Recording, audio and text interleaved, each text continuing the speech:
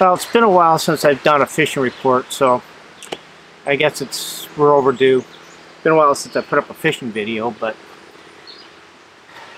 we're trying.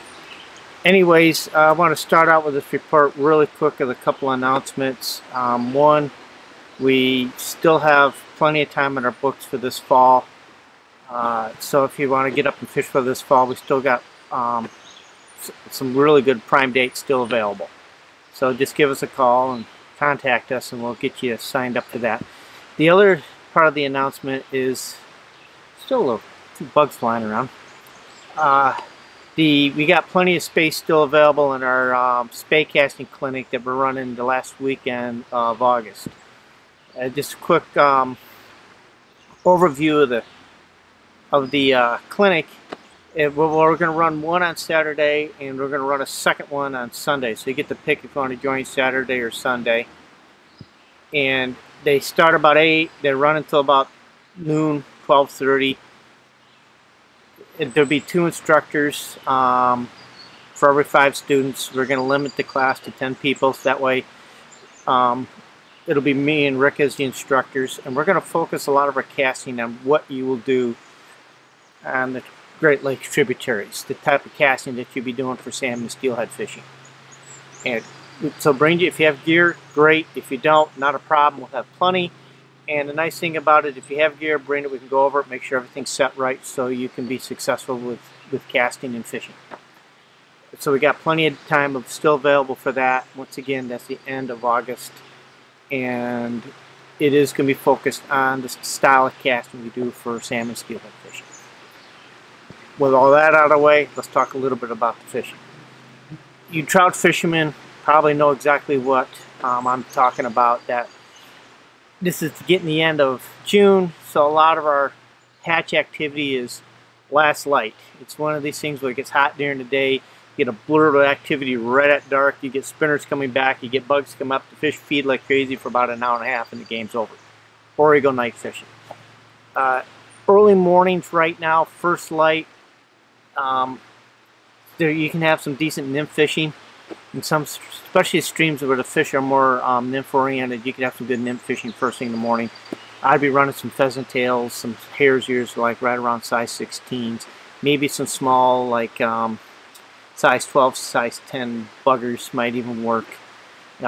Black, olive, and brown. Keep in mind that this time of year too, in a lot of your trout streams, there's a lot of baby crayfish, and brown trout love crayfish. They love crayfish, I think, more than smallmouth bass do. So that's something to keep in mind. Plus, you can catch some of your better fish on those crayfish. So that's really what's going on. Probably about the first week of July, we'll start seeing a lot of our trichos. It takes a little bit for the fish to recognize trichos and then get feeding on them. But for you dry fly fanatics like me, that's a great hatch. We get a lot of nice dry fly technical fishing. A lot of fun to fish that hatch. The warm water fisheries, we're having good days, we're having bad days. It's been kind of hot and cold lately. We're not sure if that's to do with the weather. If we have some cool weather, then we have some hot weather, some cool weather. That back and forth has got them messed up. Or we're just sliding into that midsummer doldrums, which we can get into. Some days we have some really great days. We get into some nice bass and pike, and other days, boy, we can throw our shoulders off. Welcome to fishing. So that's kind of what's going on there.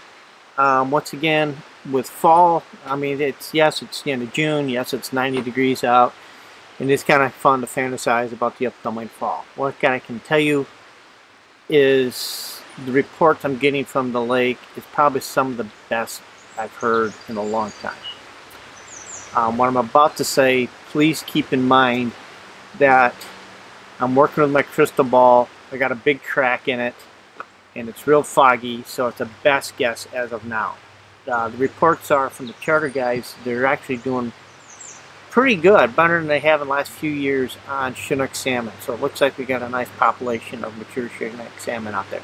They're also doing very well on the brown trout, which means there's a lot of brown trout in there. For river fishermen, hopefully there'll be some brown trout left over for us, but they've been getting some nice fish, some big fish, so that's very good. So it looks like the brown trout fishing could be a little bit better this coming fall than it was last fall. And it looks like the salmon run could be a little bit better this coming fall than it was last fall, by the reports that we're getting from the charter fleet. For the steelhead, I have no news, and sometimes no news on steelhead is good news because the steelhead are further out in the lake, and they have to burn a lot more gas to go chase them. As we all know about the gas prices, these guys are trying to watch every gallon of fuel they put into those thirsty boats. So they're probably really not in the water where the steelhead hang out to target them. So that seems to be what's going on with the tributaries, the upcoming tributary season. Everything looks good so far. It's been kind of, they've been having the same problems out in the lake. Wind is terrible, and they've had their fair share of blows out in the lake, which kind of keeps the fleet off. But when they get on, they're doing well. So that's good news. So that's pretty much an overview of what's going on. Hopefully, we've been pretty slow on the fishing videos. I'm still kind of hoping to get a trout fishing video out for everybody here. It's going to be a few weeks before I can get to that. And of course, then we'll be right into the fall. So just kind of, as always, just kind of hit that little subscribe and bell icon, because we're going to be a little bit inconsistent going forward on our videos. So you want to be able to catch it when we pop up with that little bell icon. But that's what's up. Really, it's the middle of summer. We're into the dog days. So the trout fishing is going to be early mornings and late evenings. Our main hatches are winding down. So it's going to be terrestrials and tricos for the rest of the summer, maybe a little bit of streamer fishing. The trib season coming up, yeah, all signs are looking good so far. Just keep in mind, my crystal ball's beat up. And yeah, just stay tuned, and as things happen, we'll get it out to you. And don't forget about the spay casting clinic. That's coming up. If you're interested, get a hold of us and we'll get you signed up. Oh, by the way, the cost for the spay casting clinic will be $125 per person. So I forgot to tell you that in the beginning. So once again, folks, hope to see you on the river. Good fishing. And until next time, see ya. This is Jay at JPEG Guides and Lost River Fishing. We are a year-round fly fishing catch and release guide service. We fish the Lake Ontario tributaries, and then during the spring and the summer we also fish the inland trout streams, classic dry fly fishing. During the heat of the summer we will do the warm water fishing for bass and pike. If you're interested in any of our outings or have any questions, please feel free to email us at fish@lostriversfishing.com.